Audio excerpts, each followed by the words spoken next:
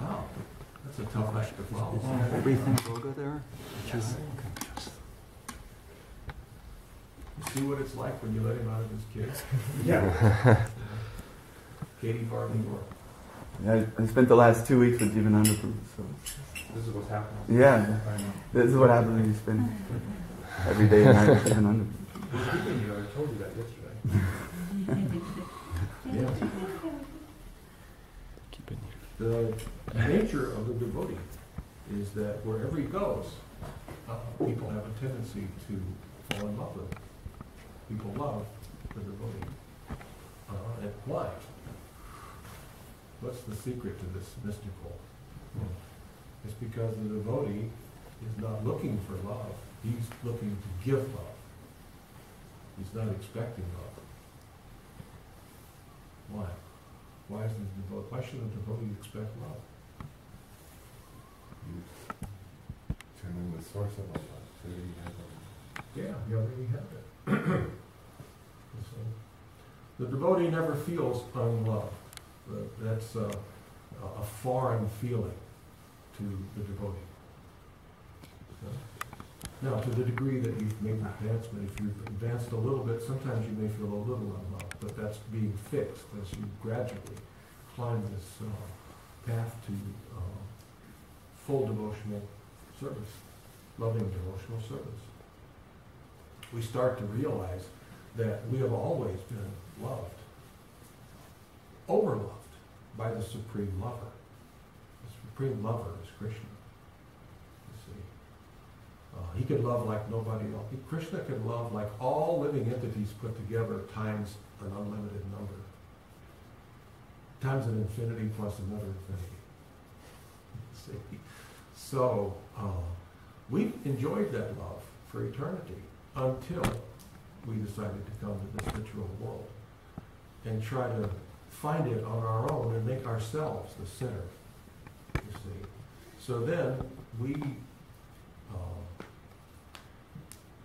kind of, what's the word, sabotaged our own personal gratification, or our own gratification with Krishna. We said to Krishna, you know, you're so wonderful. Everyone seems to be gravitating towards you, and I can see that. You know, you're so wonderful. But why don't they gravitate towards moi? I think I can be as good as you, Krishna. Maybe, truth be known, better. So I think I will compete with you. Krishna doesn't say, you know, he doesn't draw his sword and say, well, yeah, I'll walk with your head. Krishna says, really? Oh, okay. How would you like to be in charge of a whole world? A whole solar system? You can create it, engineer it, and you're thinking, whoa, me? Oh, yeah, I'll do that. So the living entity gently and gracefully comes into the material world. You're not thrown out, you see. Gently and gracefully you come into the material world as Lord Brahma. You are the Lord of that world. Of course, Krishna is the Supreme Lord, but you get to lord it over in material nature. You get to get a taste of what it's like to be the center. And so now it's all about me putting myself in the center. And from that point on, the living entity has great difficulty, and it just keeps to get worse and worse, on and on, as we try to put myself in the center. And the reason is because I'm surrounded by all these other living entities, and they have the same affliction that I have.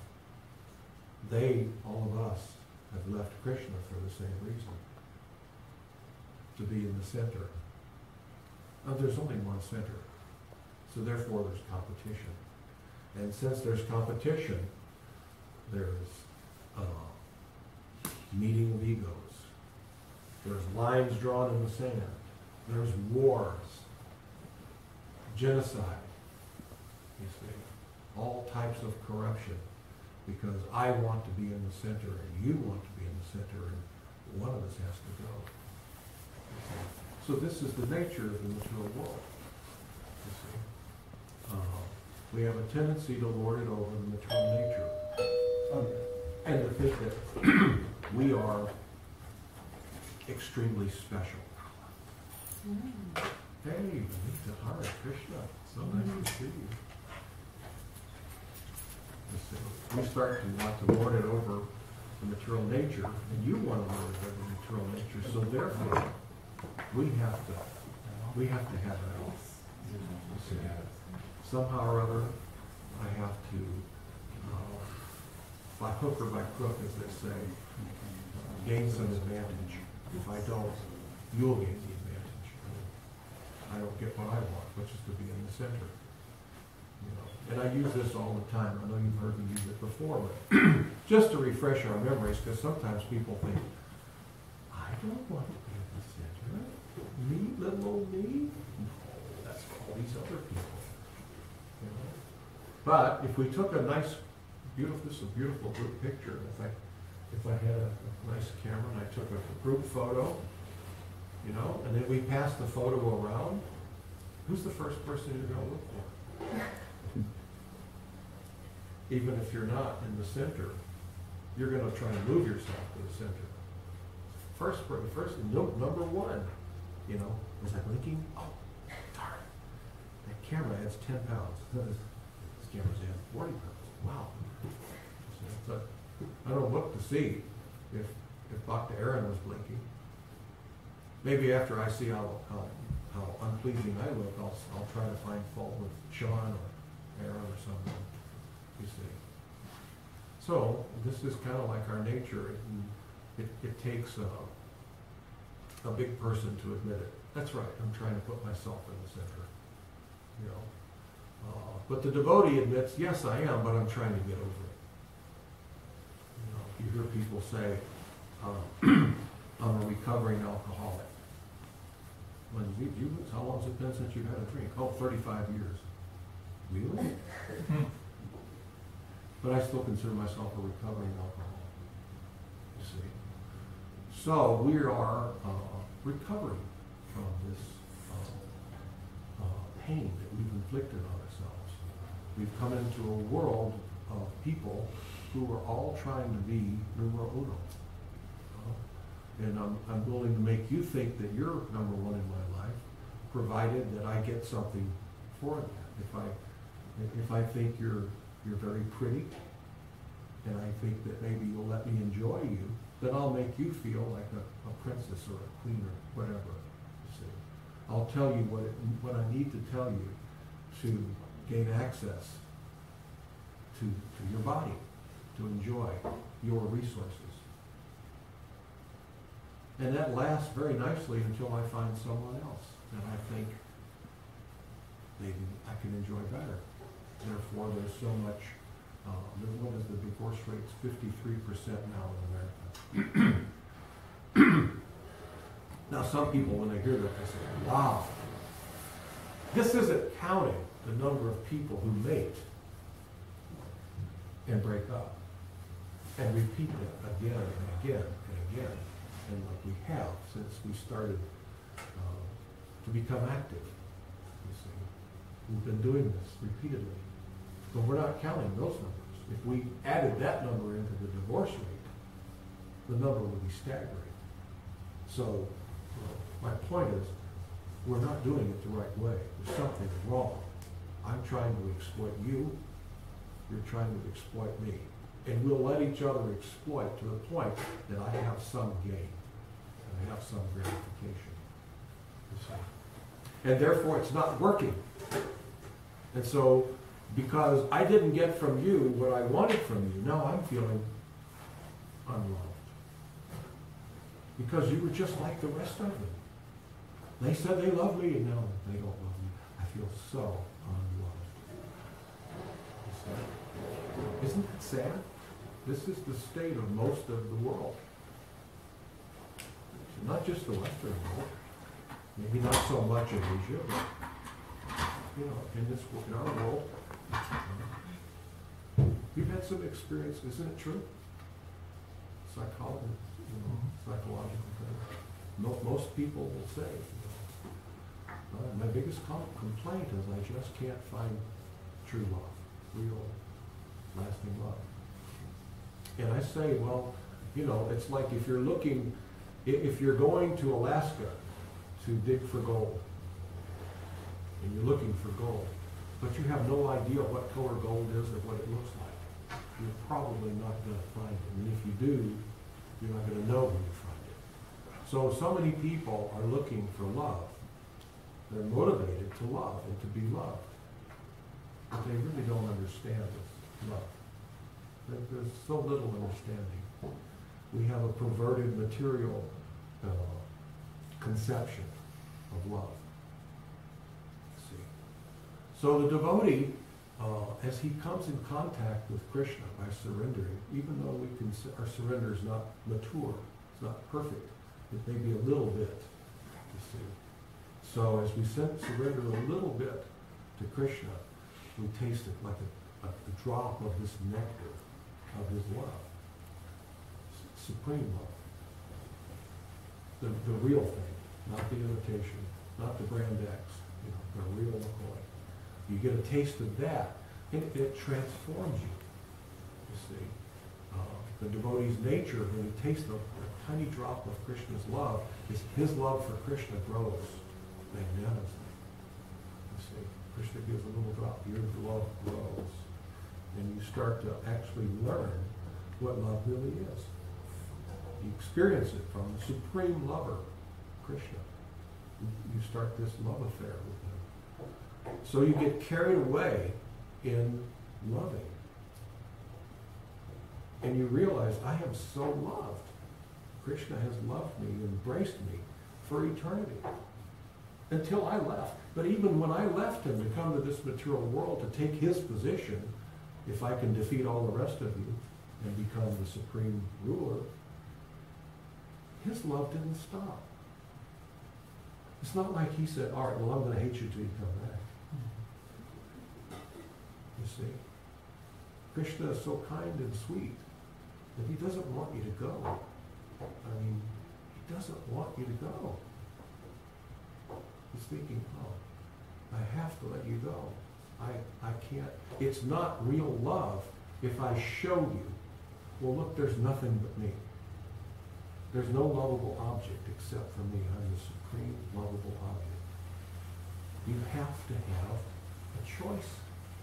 In love, you have a choice. To feel loved, you have to be chosen. So Krishna gives us this, it's said that we're wired with a default or a defective. Krishna gives us the ability to make the wrong decision. Because we have to have free will. Otherwise, we're prisoner. And Krishna's not cheap with love. With him, love has got to be the real thing. You see, he's the supreme lover. He knows the real me.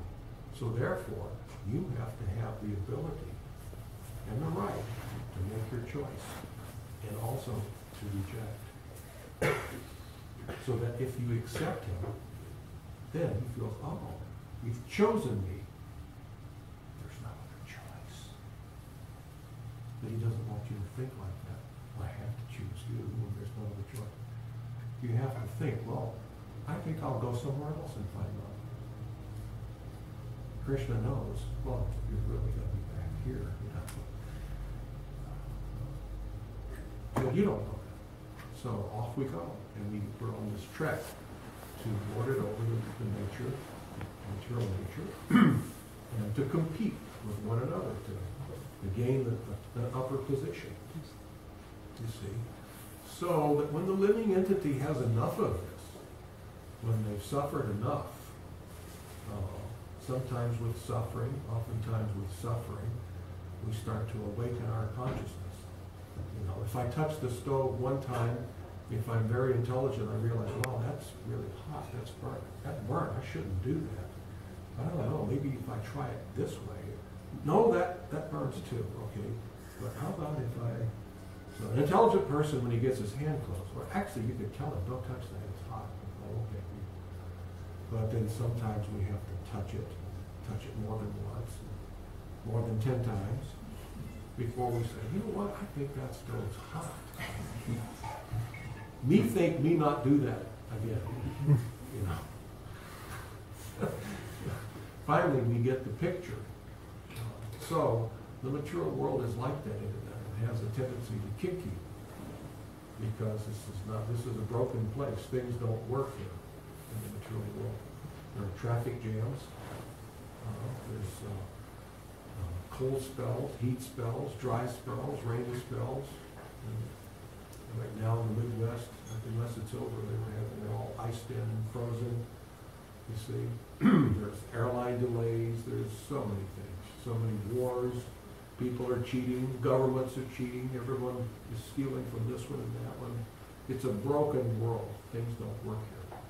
You see, so we have a tendency to be in anxiety. Because, now, and here's a good point that I'd like to make.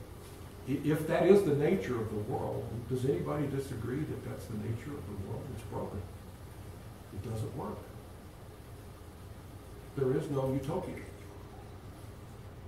Do you know where that word comes from, utopia? Nowhere in Latin. Yeah. In Latin, it comes from the Latin word utopus, which means nowhere. In other words, there is no such place. It's fictitious. It's fantasy land. They would say, someone would say, well, life should be this way. So, utopus. You're looking for, go to Walt Disney, you'll be there. So there is no utopia in this material world. It doesn't work. It's broken. So if that's true, and if it's always been that way, and it was that way for all of our descendants from the beginning of time, and if we are part of this material world, if we are these bodies, and if we are these material elements, then why can't we accept that it's just broken and that's the way it is? It wouldn't bother us. Unless we've had a taste of an unbroken world. We've seen perfection, you see. Therefore we search for it. We've tasted pure love. Therefore we seek it. If you had never tasted sugar, picture this, if you'd never tasted sugar, ever, or anything sweet, no honey, no anything like that, would you be seeking it? You don't know it exists.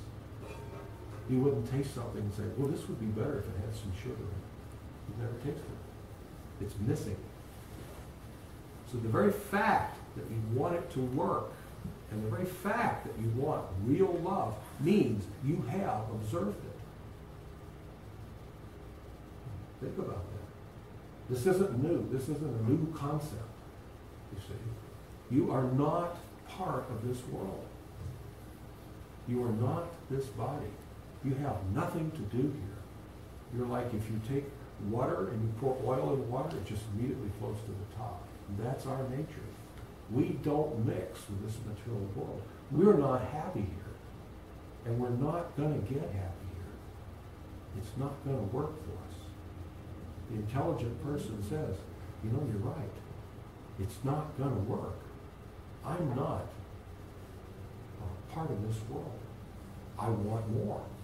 I want more because I'm entitled to more. I've had more. You see, I've tasted it, and I want it back. If you hadn't experienced it, you wouldn't be seeking it. It's not possible. You see. So, yes. Well, if we're seeking after it, and we're all here right now, which I think we can agree on, then why aren't we trying to improve on what is already here? What's that? What's your If question? things are permanently screwed up here on Earth, then why are we trying to improve them? Because we have faith. Okay, then We why have- not just leave We it have screwed faith up? in the material elements. Okay, but you just said that it's unreliable. Yeah. But we keep thinking that if we do it again, if I continue with the same activity, it's like we were talking before, I'll get a different result. Well, it seems you're a little confused because you're saying that we're not of this world yet, we're of this world, but we're not of this world yet, we're of this world. So, We're not of this world. okay. So we're demanding something from the world that it can't deliver. Which is? Perfection. We want things to work. Well, I want real love. I don't want heartache. Well, without talking about love I don't. necessarily. Okay, well let me make a point. I don't want old age. I don't want disease. Yeah. I don't want death. Think of it. If death is the death rate of this planet has always been what? Perfect ratio. 100%. 100%. Everything that's ever taken birth, every creature that's ever come into this material world has died. All of my descendants. That's, if I am this body, if I am part of this world, then it's my nature to. Right. Then why does it bother me? I don't know why it would bother you. It's something that's going to happen, so why not accept it? But you're getting off track, I think. We don't do that. I do. We don't want that. I don't want to die. Do you? I don't feel, I'm pretty ambivalent about that. But that's just me. Yeah. Many people think that until Well, I've had my head Knock split on the open, door. been near death many times, so I'm still pretty ambivalent. you may be different. Typically, though, people don't want that. Yeah. We don't want old age. We don't want it. Nobody wants old age. I'm there and I'm telling you, I don't want it. If you can avoid it, stay young. Right. Because with it comes so many things. I don't want a duration. Duration? When I meet someone and I fall in love with them, I want to freeze that moment and have it be forever. But it doesn't happen. I want these things. I keep making demands on the material world that it cannot deliver. It never has delivered. But it's my nature. It's like we talk about entitlements. Every time we get close to an election, there's people talking about entitlements. That word floats around, entitlements. You, as a living entity, as a spirit soul, have some entitlements. God-given entitlements that are part of your nature. You're entitled to eternality. You always have existed. You always will exist. There's never been a time when you did not exist. There will not be a time when you'll cease to be. So you're entitled to eternality. Okay? You're entitled to knowledge. You're full of knowledge. So going back to earlier, something near my question. We have faith, right? In Oh, phenomena. yeah. You have Right. faith. Right. So we try to improve the world as it is. We're born, we'll die, of course, that's obvious. So what's the problem with being part of human progress? We're going to die. So why don't we contribute whatever we can while we're Okay, here? human progress.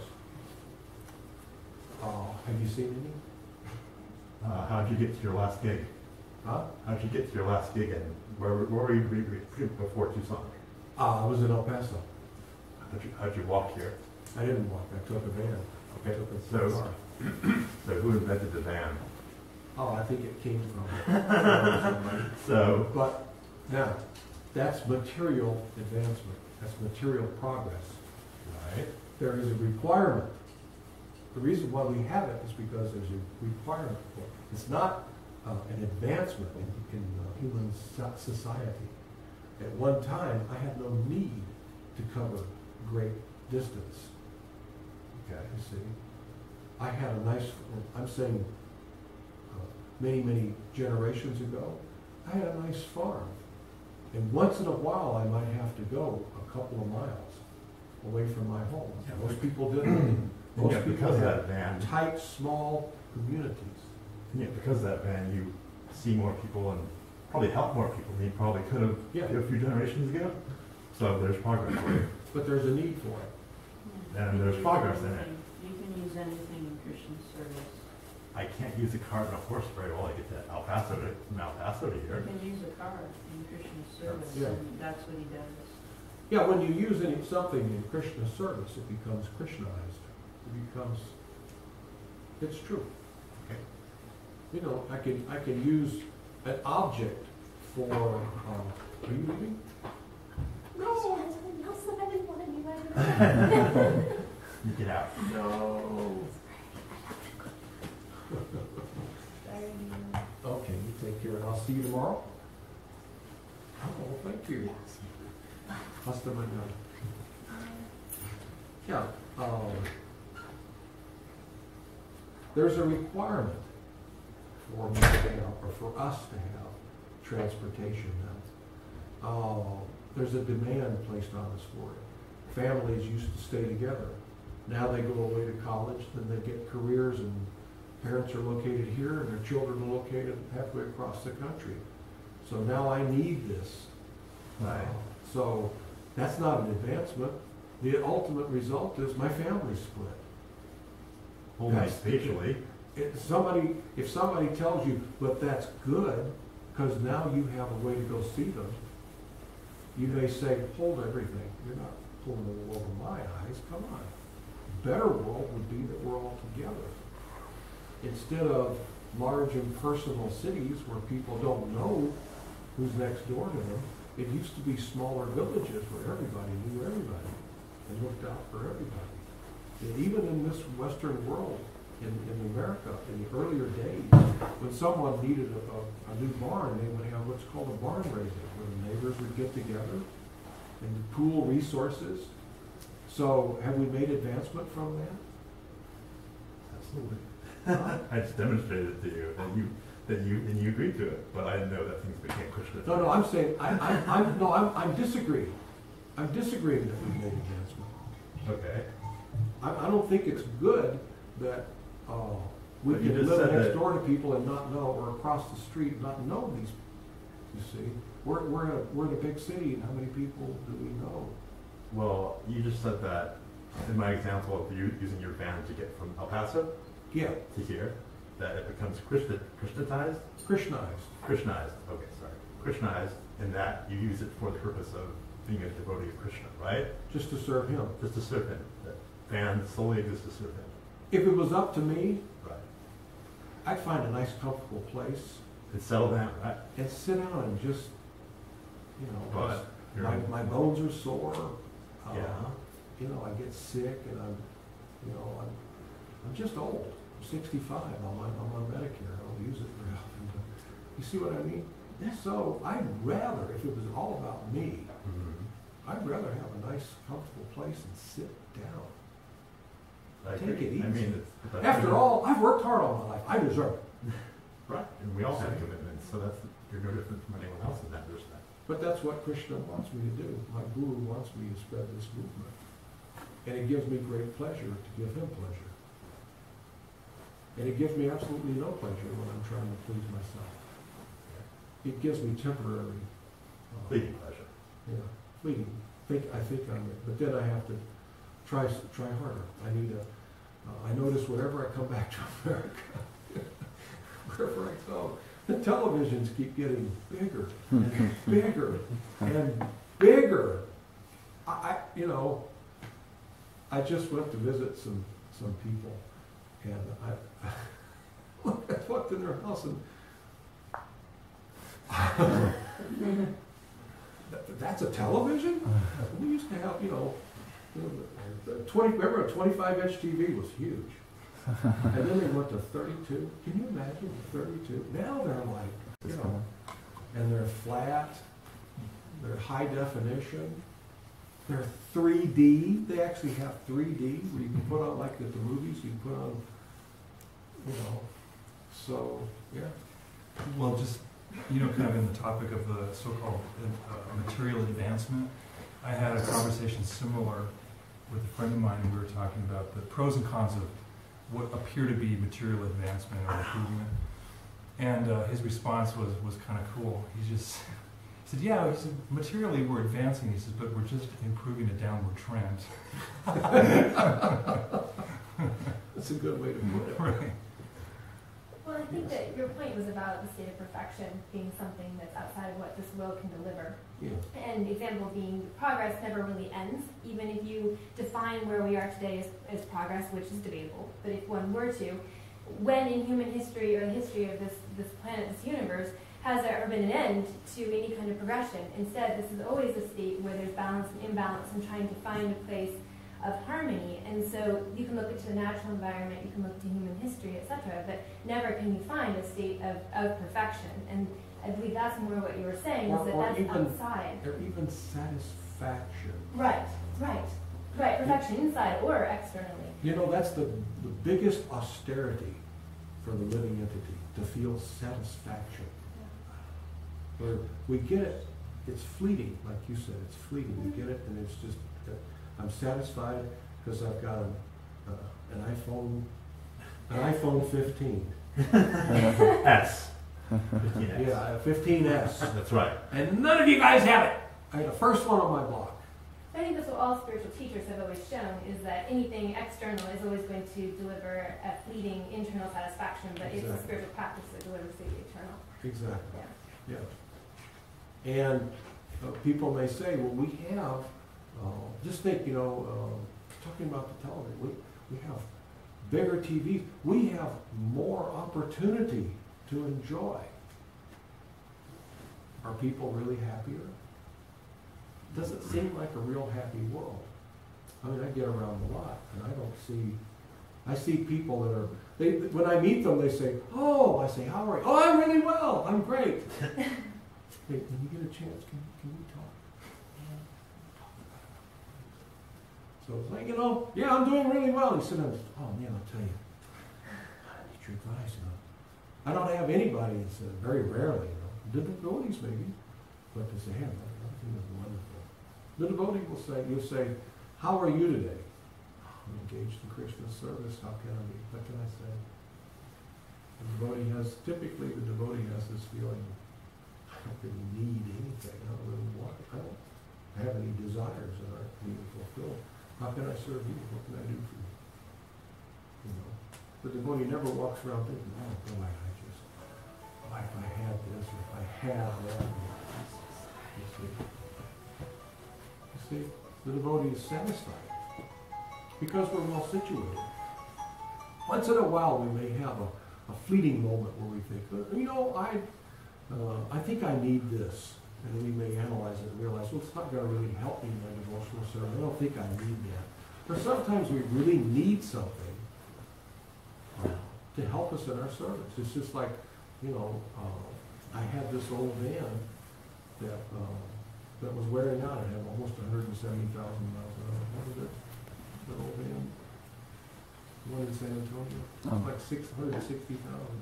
I don't know how Something many. like that. I think it's about 190 now. Yeah. So it was wearing out, and I thought it still works well, but I can't depend it. Going 80 miles an hour across the West Texas desert, get out in the middle of nowhere. I just feel uncomfortable that it might break at the worst possible place. So my dear Lord Krishna, if it's your will, I could sure use a different one, something better. I mean, unless you want me to stop this crazy running around all over the country. But anyway, let me know what you want. But, if you want me to continue this, it'd be nice to have something a little better. Then before I know it, Krishna says, right here, I want you to have this. He gave me one that's much newer, not brand new, but much newer. Wherever I went after that, after having that prayer with Krishna, people were offering donations that were bigger than ever, twice as big. And I'm thinking, where's all this money coming from? Krishna was sending this and sending that. And next thing I know, I had this other vehicle. So, then I could give the other one away. Give it to the San Antonio Temple. They're not driving like I drive it. It works well for them around town. So, so the devotee has a need only to serve Krishna, to support my service. Other than that, I don't have any needs. So I don't think that we're making any progress in happiness in this material world, or definitely not satisfaction. I don't really see it. I see people who can wear that mask. They can go down. It's just like when they Seems go out really of their house. defeatist to me. Huh? It just seems really defeatist to me to be blind to human progress. I don't know. Oh, I Even see if it. it's just intervals of it. No, I It's see not it. even the happiness. But what is it giving you? What is what thing? This human progress. Novelty. I mean, I'm always curious, so discovering new things is always interesting to me. I don't read the news that much, but of the news I do read, I only read the science, the technology, and the health. So I'm seeing new things Health. every week. What are the advancements in health? We can enjoy our lives for longer, if we enjoy our lives to begin with that. We can live longer. Yes. We don't So, enjoy our lives longer. okay. There are many people that are alive, and they may be, instead of passing at 75, now they're 82. Right. They're not enjoying their life, though. Some people are. I could show you one. If I'm trying to sell you my pills, I'll show you this 80-year-old guy, and he's fit, and, he can do chin-ups and everything. And then our pills will make you like that. But behind him is a million, his age, that are not doing that well. It's really, we've extended the life expectancy.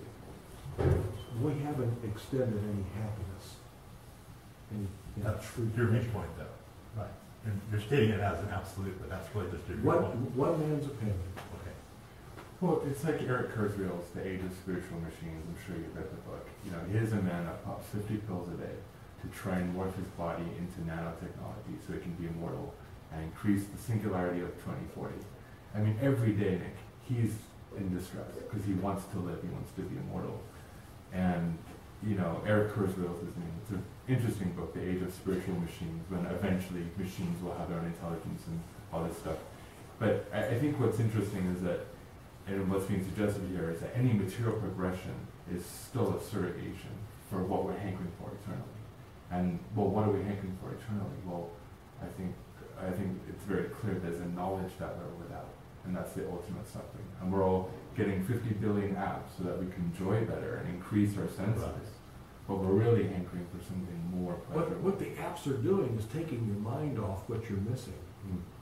You practically everybody in this material world, at one time or another, or maybe if we really are honest with ourselves for an extended, long period of time, is feeling unloved. Technology isn't making love work any better. People are still not feeling satisfied, fulfilled. Again, you're making a vast generalization. Well, I think if a person in this lifetime, they Show me really wait a minute, show me the believe that they're statistics happy. that say that I'm wrong. I mean, Show me the statistics that show that you're right. Well, look at the rates of depression and anxiety. Yeah. I mean, That's true. it's like, look at how That's a good many point. people are on antidepressants today. Like, I'm that's just curious why you statistically said it. verifiable. What is the highest prescribed medicine? In this country, Yeah, probably heart medication, Antidepressants. or antidepressant. diabetic medication. By far. I had the statistics, but now this was 10 years ago. I had statistics that were by far antidepressants were, and it predicted that by now, 35% of the population. It's more than that now. Yeah. And now, and Undefeated. children are being diagnosed and treated medically. Yeah. This material. Yeah. Yeah, it's rampant. Yeah. So, I'm But your sorry. soul is- I don't see progress. Sorry. I'm not sold on it. I don't, we'll just have to respectfully disagree. Yeah. Because this is not going anywhere for that way. But I mean, we have a divorce rate that's climbing and climbing. We have more and more people being depressed.